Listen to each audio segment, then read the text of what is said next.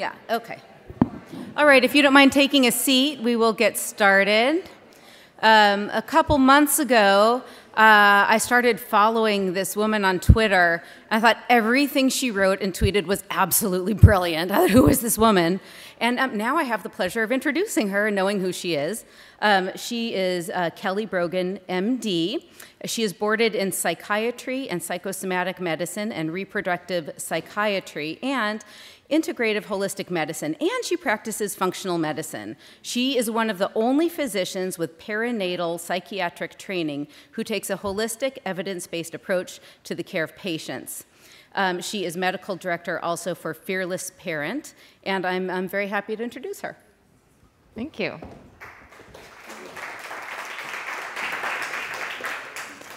Okay. Just want to make sure. Okay. So I'd like to first talk a bit about how it's my perception that psychiatry is sort of the blob that's consuming the American populace. And with 11% of Americans on an antidepressant, 1 in 4 women of reproductive age taking one going into a potential pregnancy, there's something we have to look at as a collective. But I also want to introduce you to what I believe will be an exciting paradigm shift that's predicated on this idea of evolutionary mismatch and also the role of concepts like epigenetics and nutrition in adult mental health. I think that this is often prizes the concept of our denatured, devitalized, and demoralized foodstuffs as being an important place to start. But first we have to acknowledge the failure and really dangers of the current paradigm. So I'm sure most of you have some assumptions about the role of monoamines, the role of serotonin, for example, in depression, and think about medications like Zoloft and Prozac as being integral to the treatment of these disorders or diseases. But there have been many, many oops in medical history. You know, in 1949, the Nobel Prize was awarded for therapeutic lobotomy. And in my opinion, you know, we're not so far off in missing the target with this theory either. And really, psychiatry as a field is in crisis because of the fundamental failures of this most heavily promoted and sanctioned meme, which is the serotonin hypothesis of depression and anxiety. So where did it come from? How did the pharmaceutical industry sort of get a foothold with this concept? And really the origins are very humble. So it was a hypothetical paper in the 1960s by Joseph Schildkraut, and it was also the observations around treatment of tuberculosis patients with monoamine inhibiting medications. And this was really what gave birth to this hypothesis, which it still is today. And this is called deductive reasoning, right? So it's not very different than, as David Healy, a British psychiatrist, says, than thinking about potentially viewing alcohol as an effective treatment for anxiety, social anxiety. So you think about somebody who's really nervous at a party, and you think about giving them a couple glasses of wine, and probably they're going to feel a little bit better. You can imagine doing a 6-week placebo-controlled trial and probably having pretty good outcomes, and making recommendations for long-term treatment. But what happens when this theory is applied to so many different disorders and encompasses an impossibly broad list of diagnoses is that we have to start looking at how and why we are making recommendations. What is the evidence base? And in this regard, you know, we have to appreciate the role of expectation in mental health treatment and the role of the placebo. And the pioneering researcher in this regard is Irving Kirsch, who's a psychologist.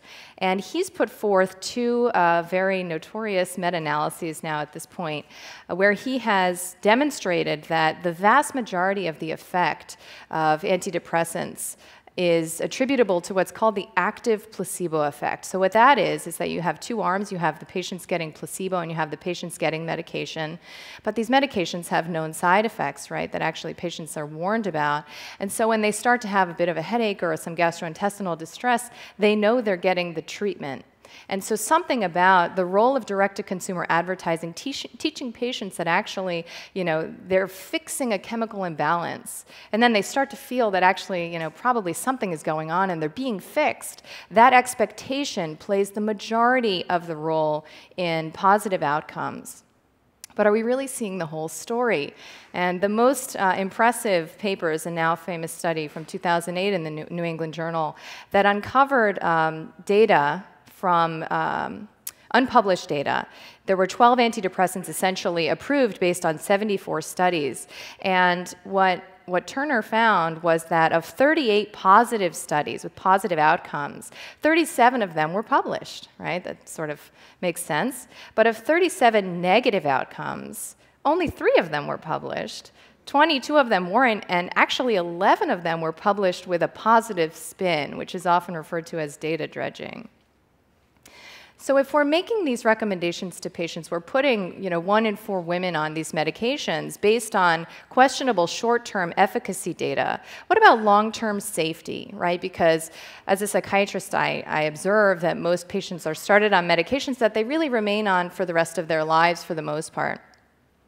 And in this realm, we have Robert Whitaker, who's a pioneering investigative journalist, to thank for analyzing the existing data about naturalistic, retrospective, and prospective studies, which essentially all demonstrate, without exception, that long-term treatment with antidepressants, and actually he goes into the other categories of psychotropics as well, benzodiazepines, stimulants, and antipsychotics, that long-term treatment actually confers worse functional outcomes, so that we're turning what might otherwise have been a one-episode illness with recovery within 6 to 12 months spontaneously, we're turning this into a chronic and disabling disease.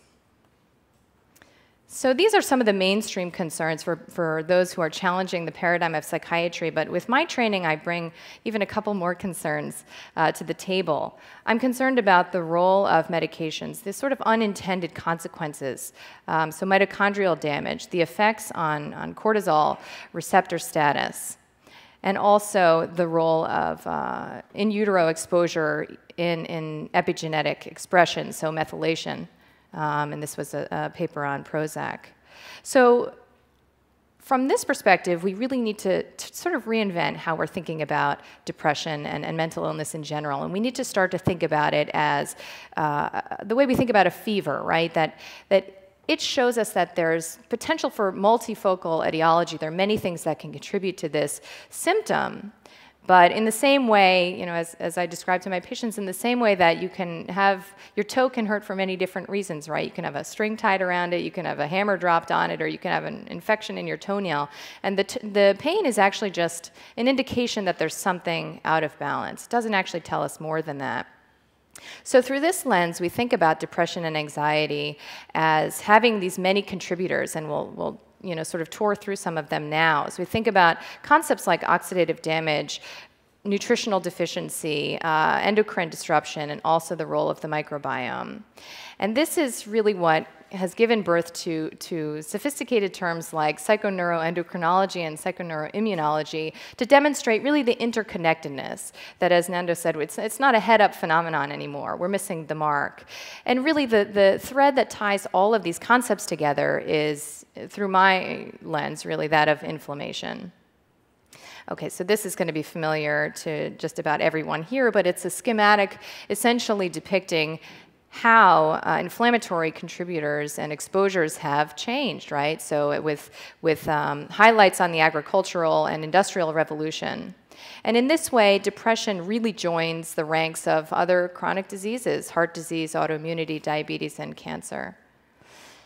And the model is really, from an evolutionary perspective, is that of depression functioning as what has been dubbed sickness behavior. So with symptoms, that were potentially, again, as Nando was describing, potentially adaptive at a certain point in history when there was an inflammatory threat or infectious threat. So symptoms of lethargy, sleep disturbance, decreased social activity, mobility, libido, learning, anorexia, and anhedonia. This is depression, right? And in many ways, evolutionarily, this was probably an adaptive state for bodily repair. And we're looking at what was formerly adaptive now confronting the triggers of our modern environment, and there's a mismatch that we have to reckon with.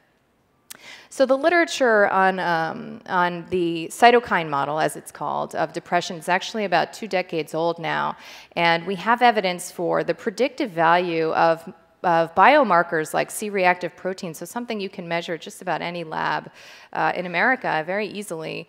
We have demonstrated that these biomarkers can be predictive and also linearly correlated, so that the more, higher blood levels of cytokines like interleukin-6 and TNF-alpha, the more sick a patient is, and that in fact when they recover symptomatically, you can monitor those cytokines as tapering down.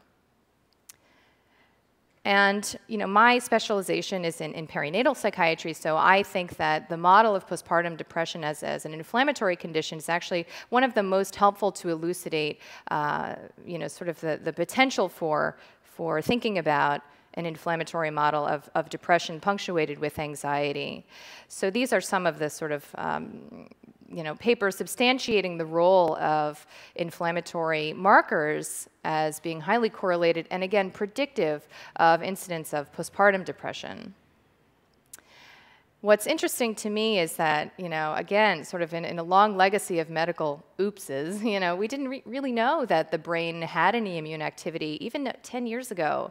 And now it's really there's an explosion of literature substantiating the importance of brain-based immunity, not only in healthy individuals, but certainly in states of neurological pathology and psychiatric pathology.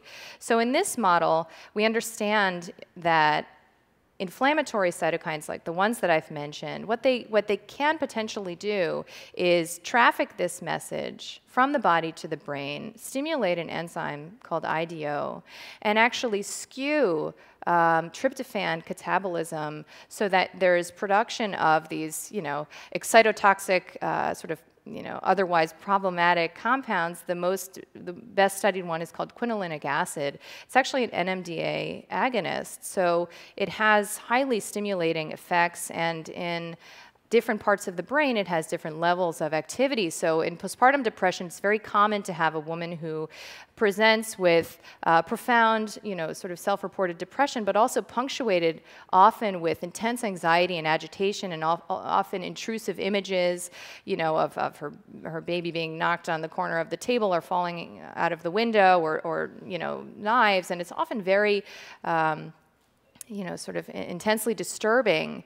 And so there's an understanding through this model of why the limbic system is differentially stimulated by quinolinic acid relative to the frontal lobe. So she's actually not able to inhibit, in a normative way, inhibit these sorts of images and thoughts. And I find that really satisfying to sort of have an explanation for what I'm seeing with my patients.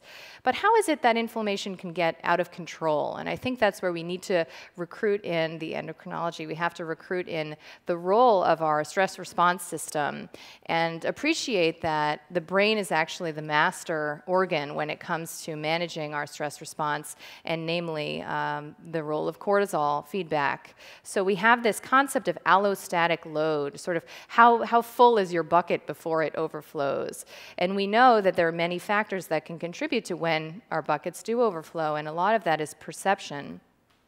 But it's the ability to adapt that actually determines, in our best understanding, when symptoms do emerge and when they don't. So this is a sort of schematic of different patterns of adaptation, some of which may be, sort of beneficial in terms of symptom suppression, and some of which may actually lead to further inflammation.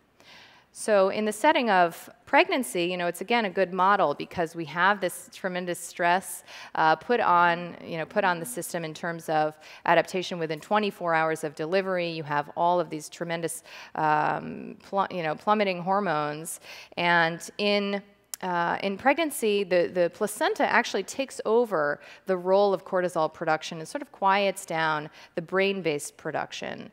And what happens, we're the only mammals that don't consume our placenta, and so when you eliminate that stimulatory organ, the body is forced to adapt. And obviously, in the majority of cases, about 90% of the time, that actually happens successfully. But this is thought to be one of the determining factors, poor adaptation to cortisol regulation that can lead to a suppressed state of a suppressed cortisolemia, and also this inflammatory incline, right? Because it's cortisol that is our natural anti-inflammatory hormone.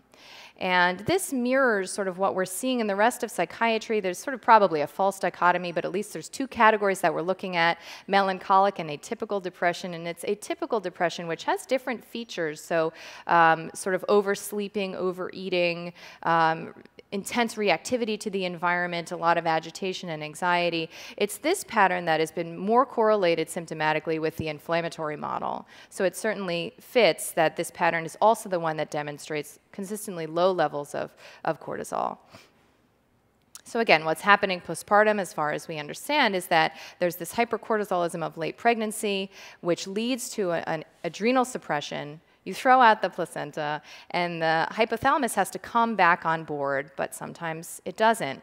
And this is actually being mirrored in some other syndromes like fibromyalgia and Cushing's syndrome, Cushing's disease. So, this is how we have to start to think about things from multiple different etiologic viewpoints. So in this list, there's consideration of many different potential causes of postpartum depression in any given woman. It could be any of these, right? It could be dietary, could be hormonal, could be particularly thyroid, autoimmunity. And what we're focusing on now is the role of the hypothalamic pituitary adrenal axis and inflammatory mechanisms. So we have this sort of complex web, that I've woven up until this point. And we know that inflammation is at least a driver, but it's not the cause necessarily. There's still something that has to trigger the inflammation and drive it.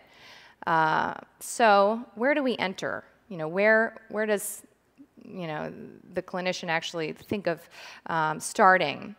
And so for this, we actually have a large body of literature supporting the role of lipopolysaccharides. So this compound gram-negative bacteria in the gut that when it's exposed to the immune system through intestinal permeability actually has the potential to induce states of clinical depression.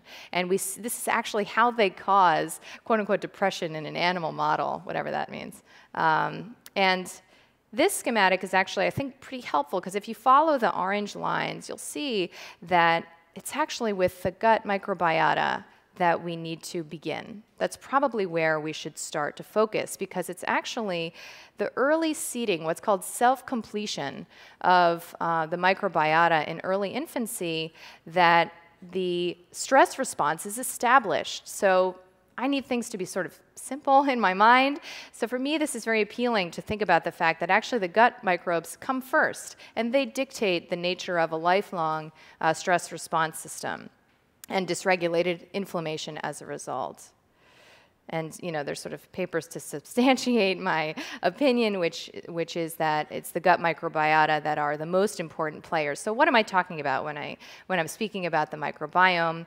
It's probably one of the hottest buzzwords right now, I think, and for good reason, because what we're discovering is that with completion of the Human Genome Project, we needed to figure out where it was that we were outsourcing all of our bodily functions. And it turns out that 90% of the cells that we walk around with every day are actually microbial in origin, so non-human.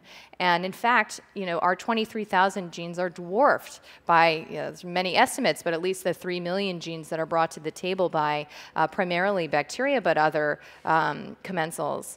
And the functions that are performed by this ecosystem are vast. Including inhibition of pathogen adherence, enterocyte, sort of gut cell protection, and also management of inflammatory signaling through IgA, so through this signaling molecule. And in many ways, this has been, this is what leads us to think of ourselves as a superorganism, and in many ways blurs the boundaries between us and our environment, and in particularly the microbial world. And so some of the sort of relevant functions of gut bacteria to psychiatry and neurology are in production of short-chain fatty acids, so specifically butyrate, which has been demonstrated to have brain-based anti-inflammatory effects, specifically in microglia. Also nutrient production and metabolism of toxins. But really, this is part of a bigger picture of epigenetic communication and really rendering largely secondary sort of, what our genes are dictating because of the role of mRNA, of transcription factors and transgenes in helping to determine our gene expression and helping us to appreciate that environment and lifestyle are in many ways where it's at. So how do we build this microbiome? How has it been done for several million years, and how is it that we've come so far off course? Well, we used to think that the uterus was and sort of the womb was a sterile place, right? And should be no bacteria in there. And of course, we've learned that we were wrong once again, and that actually, maternal provisioning of bacteria is actually universal in the animal kingdom, and we're no exception. That maternal gut bacteria is actually passed to the baby in utero. The placenta itself actually harbors a specific, unique microbiome, and this is also news to us, and exciting news, I think, at that. And then beyond the in utero experience is, of course, the birth experience. So I think it's now largely undisputed that the role of vaginal birth is paramount in establishment of the microbiome, or this self-completion notion.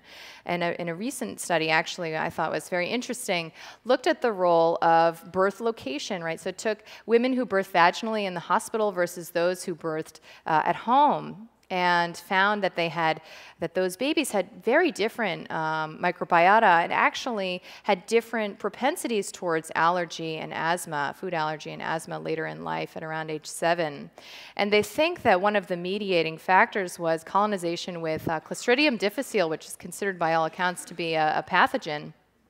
And that maybe the role of the hospital microbiome, so this microbiome that's cultivated, with excessive use of Purell and sanitization and sort of, this kill the bugs mentality as opposed to cohabitate with the bugs mentality, might be responsible for altering the microbiome of even vaginally born babies. When, of course, we now have a good understanding that surgically born babies are often colonized with the skin flora of non-maternal organisms, so that is also interesting.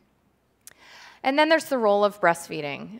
So there's this sort of continued tailoring of the individual infant microbiome through the myriad factors in this incredibly sophisticated dynamic food that transfers multiple immune factors, and specifically over 200 oligosaccharides, which are essentially prebiotics specifically designed for the promotion of beneficial bacterial growth. And interestingly, even the potential epigenetic communication of these immune-related mRNAs.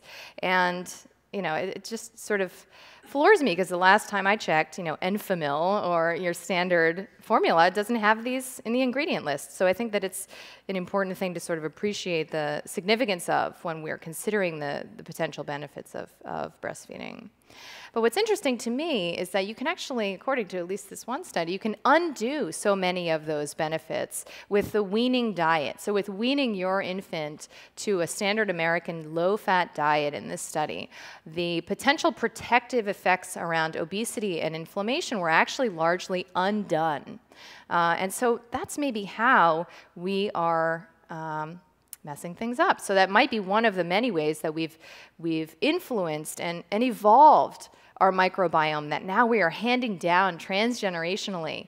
This was, I thought, a very important study that came out this past year that looked at comparative fecal analysis of one of the last hunter-gatherer tribes in Africa, to comparing them to urban-dwelling Italians, and found that there was almost no overlap in their microbiota. And interestingly to me, there were gender disparities, between the men and women in this tribe that they suspected were related to consumption of tubers, so like root vegetables by the women specifically, and also that one of our most prized beneficial bacteria, which is Bifidobacter. If you buy any probiotic on the market, it's going to have Bifidobacter in it, was actually totally absent from the microbiome of these hunter-gatherers. So sort of, we have more questions than we have answers at this point. But we do know that we are manipulating, somewhat strategically and somewhat recklessly our immune systems through these various exposures. Unfortunately, research into most of these agents is thoroughly insufficient to justify safety if we're looking through the lens of the relevance of the microbiome. This concept is really totally novel to the allopathic researcher or even clinician. And so when I find a study like this, it's sort of impressive to me that anyone's really looking at it. So this is Zyprexa. This is the best-selling antipsychotic on the market that's used for myriad indications, not just for schizophrenia. And this particular study found that it's actually altered the microbiota in rodents. We don't know how that's happening, but at least that it's demonstrated it is just gives us some indication that we probably should be paying attention to the relevance of this organ when we're looking at safety profiles of medications. So how is it that we can actually potentially influence epigenetic gene expression and optimize our microbiota? It's always going to be, in my sort of clinical practice, it's always going to be first through dietary change.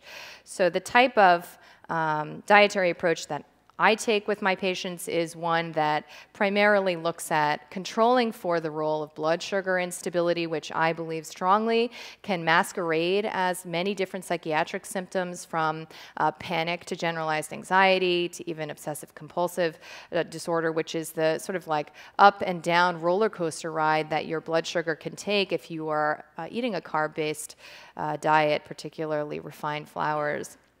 But also looking at the role of agricultural foods and certainly post-industrial foods in triggering inflammation. So getting back to that initial etiology I referenced in the beginning. And so the template that I find most helpful clinically is one that's very similar to Paul Jaminet's Perfect Health Diet, maybe save for the dairy component, which I often do experiment with patients based on literature in psychiatry implicating casein in all sort of different categories of mental illness, from bipolar to schizophrenia to depression.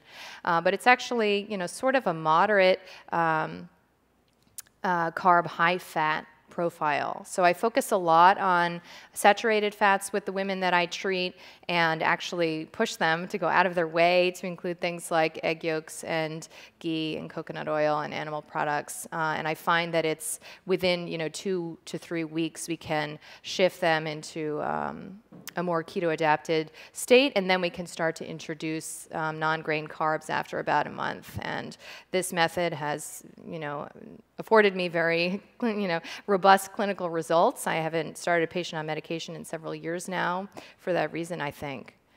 And so again, just the focus on fat, sort of orienting patients to what that actually means, because I think a lot of patients, when they think of fat, they think of olive oil, and they stop there, right? So I also try to, sort of introduce my patients to an appreciation of, again, this like a hyper-sophisticated mechanism of many sort of culinary herbs and spices. I'm very interested in the power of turmeric and specifically curcumin. There are about 5 randomized trials at this point demonstrating its efficacy for treatment. Of course, a single agent, a single pill is never going to be, the cure, even if it's a natural one, probably, but it requires a more holistic lens. But I do think this is pretty engaging, and it's probably because curcumin does about, at least this many things, if not more, all at once. So I have, in my practice, I focus a lot on there it is, sort of food tricks, as I call them, sort of using foods therapeutically, so gelatin for its glycine content, which is a calming amino acid, and coconut oil for its medium chain triglycerides, liver for just about everything it offers. If you're not willing to eat it as an actual food, there's many ways to cheat on that. And also the role of fermented foods and this concept of using what's now being dubbed psychobiotics, so using beneficial probiotics, and of course I also tend to recommend them in nutraceutical products, but using them as treatment. And there's actually a randomized, double-blind, placebo-controlled trial using a 30-day probiotic regimen for anxiety that demonstrated statistically significant efficacy. I mean, I think that's pretty remarkable and begs us to sort of look at this through a remarkably different lens.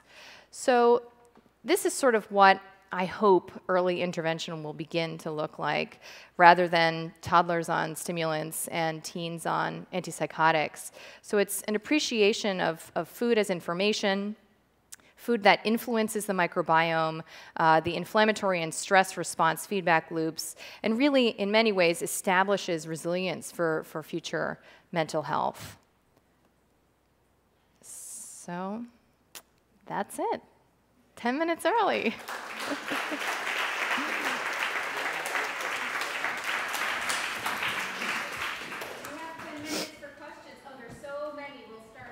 That's probably not a good sign. Hi, and thank you. I had a question about, you mentioned that you can undo a lot of the benefits of breastfeeding by weaning to a standard American diet. Is there any research, or is it possible to do the opposite? If you're formula fed, if you wean to a high-fat, high-nutrient diet, can you fix some of the problems from not breastfeeding? So the epigenetic window appears to be most relevant in the first 3 years. So I would assume the answer would be yes. I mean, I also think that, I encourage my patients who are formula feeding to use what we got, to use probiotics, to introduce as many sort of like, whether it's vitamin D, or other augmentation fats, coconut oil, to use these things to supplement, because this is really, in my opinion, not a formula on the market that's acceptable. And so I do think you could sort of augment, and I certainly believe that there is malleability to the microbiome. I mean, I treat adults who've been, trashing their bodies for decades, and I get outcomes within 2 months. So it's certainly possible, and I think that's absolutely, it's a great question. But it's probably also in the chronicity of exposure, right? So, these babies were weaned to a low-fat, to 1% milk or skim milk, and they ate it for, decades, in this case 7 years in that study, but probably went on to eat it for decades. So, but again, diet is obviously only one piece of the puzzle. So stress response, movement, sun exposure, there are many things that come into play here, but of course it's the one I think I use as leverage.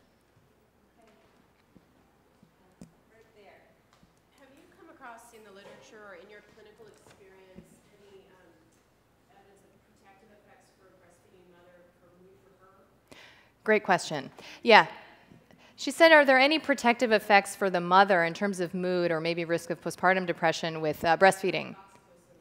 Yes, exactly. So it seems to be sort of a two-way street. There's a couple papers that, and I've written about this very subject, that suggest that actually breastfeeding is protective for the first 3 months, but also that depression itself, if it's in the third trimester antenatally, is interfering with breastfeeding initiation. So it's a bit of a two-way street. And, there are many reasons why that could be, right? It could be sort of like self-satisfaction, or sort of bonding, or maybe it is hormonal, and certainly oxytocin is a hormone that I use clinically in practice, and one that's been implicated in sort of one of the potential etiologies of postpartum.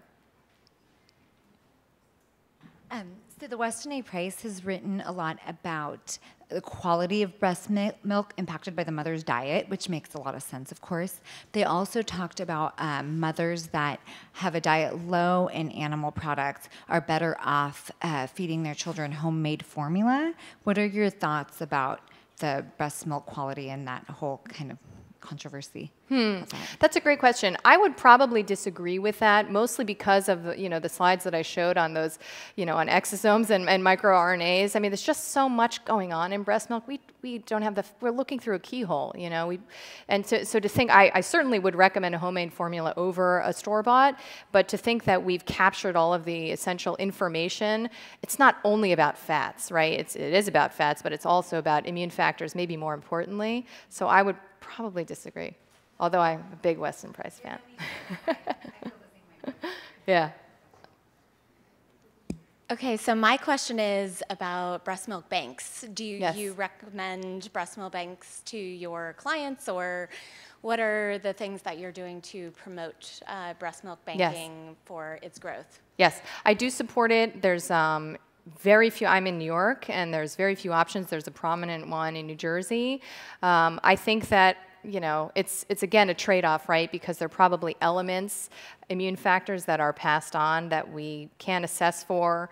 You know, screening for HIV. I mean, that's just a drop in the bucket in terms of identifying the integrity of the breast milk. So certainly, I do think there are probably unknown risks, but I just have so many concerns about the insufficiencies of formula that I think it's certainly a better option, probably even a better option for the same reason than homemade formula.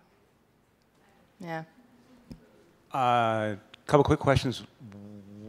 What's the source of the bacteria in the placenta, and do you know what type, please? So that's a great question. So most of the bacteria, whether it's in the placenta or enteromammary, so it's a breastfeeding past bacteria, or in the uterus, is of gut origin, so maternal gut, so cecal specifically, bacteria. And of course, it can be, you know, of dependent varieties depending on the mom's health. How is it seeded then? We don't really know. There are a couple of theories about like dendritic cells taking up bacteria from the mom's gut and shuttling them around, you know, systemically. But they're mostly theories at this point. I don't think anybody's like tagged bacteria and monitored its motility. But yeah, so it's an immune transfer. Yes, yes.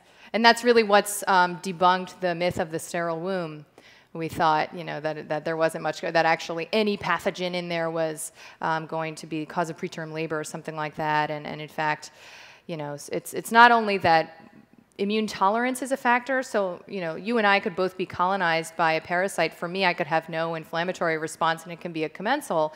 And for you, it can be, you know, the cause of a tremendous amount of inflammation. So that's why this is going to be a tough thing. You know, one of the things I highlighted in the slide is, you know, is it too late to establish what a healthy microbiome actually looks like? You know, all of us are sort of far down this road, right, of deleterious sort of effects. So I think that's one of the biggest questions, is sort of how can we establish what a healthy human is anymore? Yeah.